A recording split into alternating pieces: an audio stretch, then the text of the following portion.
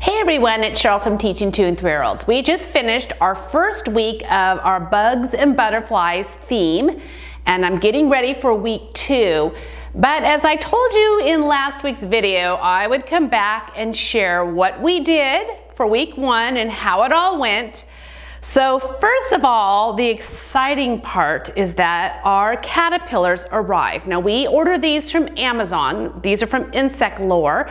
I'll drop a link to this in the video description. And when they arrive, they're really tiny. But what's fun about that is that each day, as we see the caterpillars again, they've grown quite a bit. So we like to compare how much they've grown since the last time we saw them. And we're gonna keep an eye on them as they travel up to the top of the cup. Then they go into their chrysalis, and then we'll put them into the big butterfly cage, and they'll turn into butterflies, and we will release them into our yard. So this is very exciting and really ties into our butterfly part of this theme. And so what we did, of course, was we made butterflies. And the first thing I did was I took this template, and this is just, there's 2 butterflies per page. I put it on cardstock, cut them out. This is in my butterfly resource page, which the link is going to be in this video's description. And then we just had them use some dot markers to color them. And that was all it was, just simple dot markers on them. And then, as I mentioned in last week's video, I wanted to turn them into props. Now you know how much I love props, and I'll be talking about them in a moment. And usually I make my own with printables, but I wanted something that they could make and hold during our butterfly songs. So I did the same method where I put them on a craft stick, taped them on, and so they have their own props that they're going to be holding this week while we sing some butterfly songs, and then they'll be able to take them home. So that's a lot of fun. And there's other things you can do with this printable too. In fact, if you go to my website and doing the search butterflies, you will see some other ways that we have used this printable. And of course, this is also great for your writing area. You can cut them out and they can put stickers on them or markers or whatever they want to do. And then we also made coffee filter butterflies. Now, this is a lot of fun. This is something I've done every year, probably since I started teaching over 2 decades ago. And what they did was, the first part was squirting some watercolors onto them. Now, actually, I cheated. These are not, this particular size is not a coffee filter. I happen to have some of this paper that feels like coffee filter. I had it left over for something else, and so I used that. But coffee filters work just as well. What I love about this activity is all the fine motor that's taking place. And since this is only month 2, because we got such a late start this year due to school closures, our 2-year-olds have not yet gotten to use the dropper. So it was a good lesson for them on how to learn how to squeeze and release, squeeze and release, squeeze and release, and getting all those colors on there. I had this one for them. This was their own personal butterflies. As you can see, I then we just have these little sticks, and I just hot glued, I kind of scrunched up the circle, and then I hot glued it onto a stick, and then we added some pipe cleaner for the antenna. So that's how those look there. And you can see, here's one before I put the paper on, just so you can see that first we wrapped the pipe cleaner around it, then I hot glued the circle on. And you can see how vibrant they turn out. So we did a whole bunch of these, and then I had another size coffee filter, a jumbo one, which is this size here. And I thought, let's make bigger butterflies. And so actually 1 or 2 children could work on this because it's a larger space. And then I have these dowels, assorted dowels from a recent project, and I just simply put them on. I put this one on the thinner one. So now we have a medium-sized butterfly. And then I almost forgot, so we're gonna do this coming week, my jumbo coffee filters. These are the ones these are commercial size, and I have seen these on Amazon. A local coffee shop one year donated these to me. I used to go in there a lot, and I asked them, and they were really nice and donated them. But you can get them, I think I've seen them on Amazon. Discount School Supply might have them. I don't know if they still do. But these are fun because you can spread this out on a big tray, and then several children can do it at once. So then what we're gonna do is take my larger dowels and we'll scrunch it up, and we'll have big butterflies that are gonna hang from here. And you can see I've got a couple right here. I've got to take the rest of these and hang these all up so it's all around our classroom tree. So that was the highlight, doing those 2 butterflies last week. This week, we are going to continue making the really big butterflies, and then we're gonna get into the bug part of this theme, and I have these big jumbo bugs. I'm pretty sure we got these from Lakeshore, and if I find the resource, I'll put it in my resource page. Again, that link to that resource page is in this video's description. What we're going to do is we're going to paint the bugs, and we're going to make tracks on paper. And in fact, if you got my Toddler Bugs and Butterflies lesson plan, so part of the ones that I sell, this is one of the activities that's in that collection that our children did. So we're gonna do it again, and then we'll have maybe we can wash these off outside, do a little scrubbing and wash the paint off. That's fun too. So that's gonna be another activity that we're going to do. Now let me show you, I wanted to show you, before we get away from the butterflies, I love to be able to show the children how a visual before we do something. And this is one of my favorite books called Butterfly, Butterfly. So before we made these butterflies, we went through this book about a little girl. She sees the butterfly and then she can't find it. And at the very end, there's the butterfly. So I love this visual that we have here, and we saw these bright colors, and that was our inspiration for making our big butterflies, dropping the watercolors on. So didn't want to forget to tell you about that. Butterfly is a fun book for that. And then I showed you these last week. This is what we did as far as the butterfly colors. There was a butterfly color song that's in my resource page that we used, and I put the magnetic strips on the back. These are laminated, and put them on my cookie sheet. And if you didn't see my previous videos, this is just a very small cookie sheet that I got, and I spray painted it white, and we use it for a lot of different props.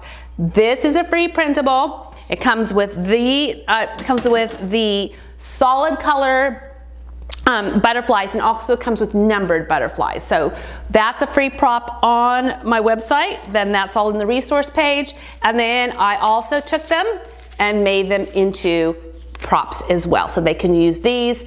Also, we can do each child holds one up, and I say, who has the purple butterfly? And then they can hold their butterfly up. Who has the yellow butterfly? And they'll hold it up. So this is a fun circle time activity that I have over on my resource page. Another prop, because last week I mentioned that this entire month is spring, so I want to get some pond going in there too. And so we did our 5 speckled frogs, and this is part of my song and rhyme pack on Teachers Pay Teachers. And I'll drop a link in the video description, but we started with the 5 frogs on top, and then as we sang the song, they came down into the water. And again, I like to put a little handle on the back. I like to hold these kind of props, but you could also put this on a flannel board as well, just putting Velcro on the back. They loved this. This was a lot of fun. And some more printables that I have for you for your spring theme. If you did not see this, I just published my spring learning printable packet over on Teachers Pay Teachers. And this is the one that we're doing this week right now. This is the symmetrical piece. So you have the solid piece, and then you cut it in half, and they just simply have to match it up like this. For my toddlers, I keep one intact and I separate the other one. So I'm making 2 sets, and then they just place it right on top like that. And then as they get used to that, then you remove this part and they simply match it up. And when you have several on a tray, it gets a little bit more challenging because then they have to look at it and decide, does that match?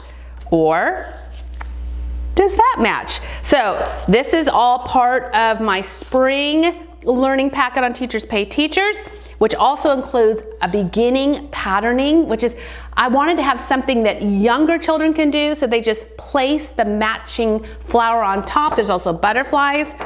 There is a sunflower counting activity in there, as well as fine motor, following the dashed lines and curves from left to right. And then there's a few other printables in that pack as well. So again, all of the links to everything I have mentioned are all in my butterfly resource page. And if you go to the description of this video, you will find that link. I also just wanted to chat quickly about how things have been going, because as you know, this is an unusual year, and our back to school started in March. We started with only half the class attending at a time, doing a hybrid method. And then 2 weeks ago, we started having all 10 children come at once. So we've only had 2 weeks of having a full class. So this is odd for me in April to still be at the beginning stages. I'm used to by now, this point in the year, being able to do a lot more. So it's been a real challenge for me to remember to act like it's September and October, because that's what it really is like. So I am so impressed about how they have been following our morning routine. But, and this is something that I really want to stress to you, is that to know that no matter how you plan your school year, you can take every little detail and think you have it all down before school starts. But here's the thing.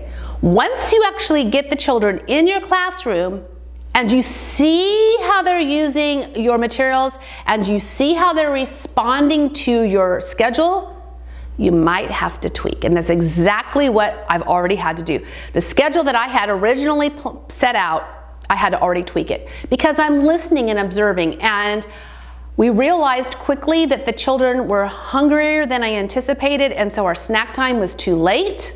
So I also realized that we needed to go outside a little bit earlier than I originally had planned. And then there were a few other areas that I had to tweak just a little bit so that we could get everything done. Our morning is a little bit shorter than it normally is as well. So I don't have the luxury of as much time as I normally do. So still learning. This year has definitely been a learning experience for all of us. But just wanted to remind you that it is okay to tweak things when you see they're not working. If I would have just kept everything the same, even though I saw that there needed to be changes, it would be frustrating for all of us. So another thing is that we have been working on, I had a question about how we get to our gym. We're using a walking rope for that, so the children know they need to sit down, and as I tap their head, they then get up and hold on the rope. So we're using a walking rope to get to the gym. When we go outdoors, it's a very short distance from our classroom. So on that, we do where I say, take a friend's hand, take a friend's hand too, take a friend's hand, take a friend's hand too. And I sing this and they take a friend's hand and they have to hold a friend's hand as we walk our short distance to the outdoor area.